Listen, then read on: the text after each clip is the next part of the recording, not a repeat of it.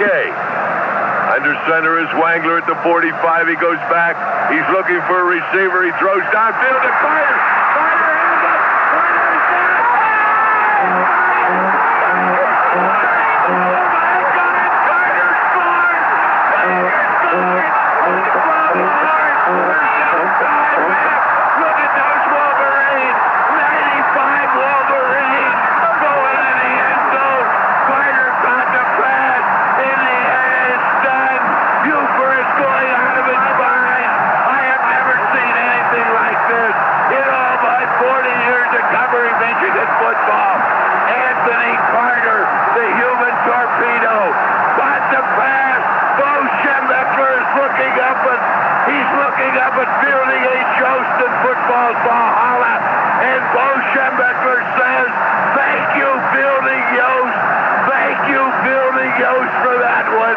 Look at the crowd. You cannot believe it. Michigan throws a 45-yard touchdown pass. Johnny Wrangler to Anthony Carter will be heard until another 100 years of Michigan football is played. We have one of the old fullbacks on the Michigan team of 1950, Ralph Strafford. He's a doctor over at the Cleveland Clinic. He's up here in the booth. Ralph, how did you like that one, buddy? Oh, my goodness gracious sake. Look at that. They're trying to tear the goalpost down. I'll tell you, right here it all happened. You're listening to it. I hope you can hear me, because I've never been so happy in all my cotton picking 59 years.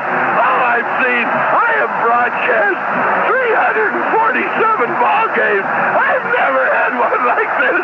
Remember I told you 40 years ago, Tom Harmon faked a field goal and Freddie Troshko went behind Harmon with the ball, went into the end zone and beat Ohio State 21-14. Here we are 40 years later. The play again. For those of you who may have just tuned it, look at the Wolverines. They're all escorting Carter. Carter, King Carter, King Carter. Look at the fans. Look at the students. Look at the Michigan coaches and players. They're all looking up and thanking somebody up there, because that was a 45-yard gift from football's Valhalla. Michigan had the ball on the Indiana 50-yard line. 6 seconds remaining. Indiana jumped offside. They put the ball on the 45-yard line. Then Wrangler went back to his own 45-yard line. Carter was split wide to the right on the wide side of the field. Carter went streaking down there like a penguin with a hot herring in his cummerbund, only he didn't have the herring until he took the post pattern, went in and caught it at the 15. A man hit him at the 10-yard line, but Carter had visions of sugar plums, and he had visions of roses, because Carter's never been to Pasadena.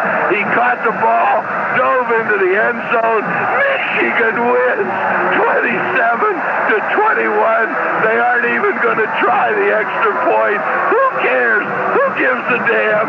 Let's pause. We're going to have Paul Shadell in here in a few minutes. We're going to have Bob Foreman here recap. I've never been so happy in all my cotton picking days. Let's pause for the men who have brought you this tremendous homecoming game of 1979 over this very rich with tradition. 100 years of Michigan football over the Michigan football net.